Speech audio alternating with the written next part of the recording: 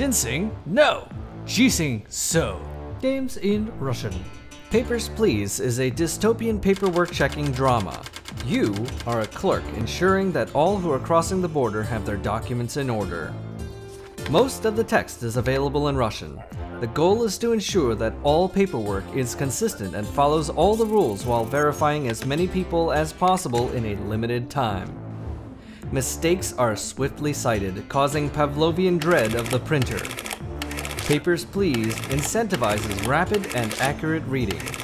Especially challenging are conversations with story characters, since the dialogue disappears quickly and may have instructions concerning future visitors. For the challenge of speed reading, I unequivocably recommend Papers, Please. There is no speech, so it won't exercise listening.